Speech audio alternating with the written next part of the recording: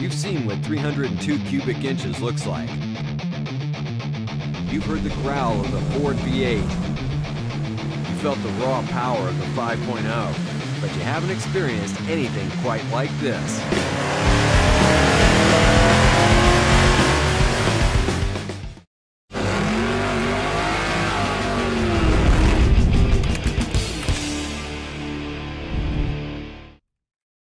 You probably heard the terminology is no replacement for displacement, and as I put my arm up on the throttle body here and get dirty, you'll see this is the tired 5-liter that we just pulled out of our 85 Fox Body Mustang. It only makes about 202 rear-wheel horsepower right now, and we're going to improve on that dramatically. The motor we're replacing it with is Dart's new SHP 363 cubic inch short block and top end kit. Our 363, however, will be a little bit on the wild side with help from some friends. We managed to build a 450 plus horsepower beast from these components, and best of all, it fits just like the stock 5-liter did. Once we get this 363 into the Fox Body Mustang, we're then going to put it on the chassis dyno. Tell you we're not screwing around. First, let's take a look at the components. Outside of Dart's SHP line of short blocks, they also offer top end kits. Top end kits come with valve covers, intake manifold, bolts, heads. Inside the head selection, you have all sorts of different intake burner sizes, and also iron or aluminum. With this kit, we went with aluminum heads for the obvious weight savings. To make life even easier, Dart has put a valve train power package together that is offered in various lifter combinations. Dart worked closely with comp cams to select a package that performed well in the street while making tons of power. For our power package, we went the hydraulic roller setup that includes cam, lifters, timing set, and timing cover gasket. The cam specs include 230, 236 duration of 50 with 513, 526 lift and 110 degrees of lobe separation. First up was the Dart Pro 1 heads, matched with Velcro head gaskets provided by Dart in the top end kit. These Pro 1s we selected feature a 195cc intake port, 62cc chamber with 2.02 intake, and 1.60 exhaust valves.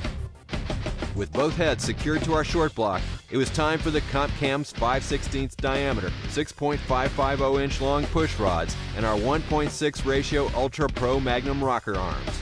Comp's Ultra Pro Magnums are the latest in rocker technology with machined recesses to help cut down on weight. Unlike their aluminum counterparts, the Ultra Pro Mags weigh 5% less and can stand up to more power by eliminating flex. With the top end completed, we began to assemble our oiling system, provided by none other than Canton. Canton provided us with an oil pan, louvered windage tray, and all necessary hardware. With the oil pan installed, our 363 was really coming together. Topping off our long block is the BBK SSI intake manifold. Now this package comes with the intake manifold itself, throttle body, and fuel rails. This utilizes over 15 years of induction solutions with BBK. The lower manifold features an open runner design for a cooler intake air-fuel mixture and identical runner shapes for equal airflow distribution. This translates into more power and torque. Under the fuel rails is a new set of 42-pound injectors from buyfordracing.com. Wrapping up the fuel system, we mounted the fuel pressure regulator and gauge directly to the BBK fuel rail. Before we dropped the 363 into our Fox body, we needed to get our clutch and flywheel installed. Spec hooked us up with a Stage 2 Plus clutch. It features a full-face carbon and Kevlar clutch disc. This will be perfect for the road race autocross duties this car will see, while retaining a smooth feel for daily driving. Complementing the Spec clutch is one of their lightweight billet aluminum flywheels. With the motor in, we bolted up BBK's full-length ceramic-coated headers with 1 3/4 inch primaries. Each BBK full-length header system is CAD designed and come with one-piece 3/8 inch laser-cut flange for added strength and durability. The last piece from BBK was their direct-fit high-flow fuel pump that replaces the stock unit and delivers the extra fuel we're going to need for this stroker. For the ignition side, MSD supplied us with a 6AL2 programmable ignition controller and coil. Since we're going to use the existing MSD distributor, it only makes sense to complete the package.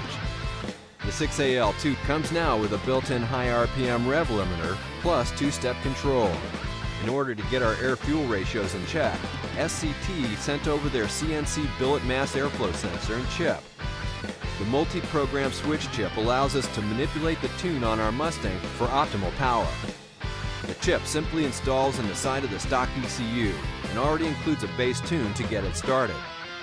With the air fuel optimized, we made a final check of the engine bay, then loaded up our Fox body onto the dyno to see what kind of numbers we could get out of our 363.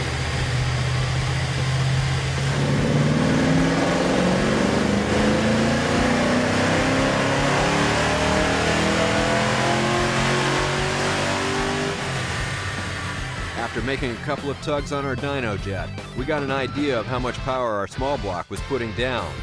With 371 horsepower to the rear wheels, we saw a gain of 165 horsepower over the stock 205 horsepower.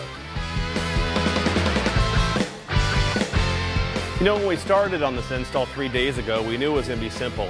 Dart SHP short block retains all our factory components, all the way down to accessories. We were able to add 165 horsepower over the 205 original horsepower, and it was 115 degrees out versus our original dyno time was 81 degrees out. Best part of all, this engine is going to last for thousands of miles to come. We can drive it just how we want it, and it'll always make the same amount of power. Now what we got to do now is put our old 302 on Craigslist and call it a day.